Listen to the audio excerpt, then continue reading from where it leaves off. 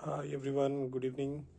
So we just completed a road trip from Kolkata to Gurgaon, which is almost like 1500 kilometers over a period of 2 days with a night pit stop at Varanasi. So many people ask me this question, specifically who owns Renault Triber or planning to own a Renault Triber, that what is the mileage you are getting on the road. So this entire road was mostly, I would rather say 60% of it was 4 to 6 lane expressway, and remaining ones were full of diversions, some crowded streets, and few of the towns through which we have to go through.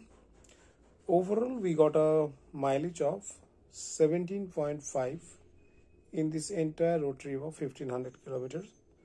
My average cruising speed on those 4 and 6 lane expressways were somewhere between 80 to 120 kilometers with a comfortable driving speed of 90 to 110 kilometer per hour. Engine braking was usually done whenever the braking was done. There was no specific reason for that. It's my way of driving. That's all about it. And if you have any further questions, please ask me in the comment box, and I will love to respond back.